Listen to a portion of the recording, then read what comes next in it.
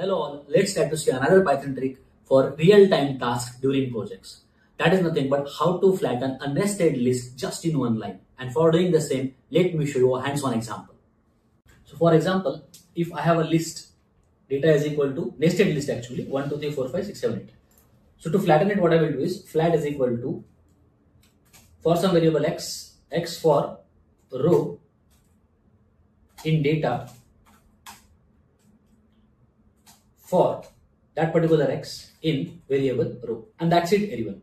I'll simply try to print that particular variable flat, and you will be able to see, after saving, you will be able to see a flattened list. So what I use here, I use the concept of list comprehension. List comprehension does all the magic. And what is the practical use? It can be used for data preprocessing or merging two-dimensional data structures as well. So follow for more such tricks everyone. Thank you all.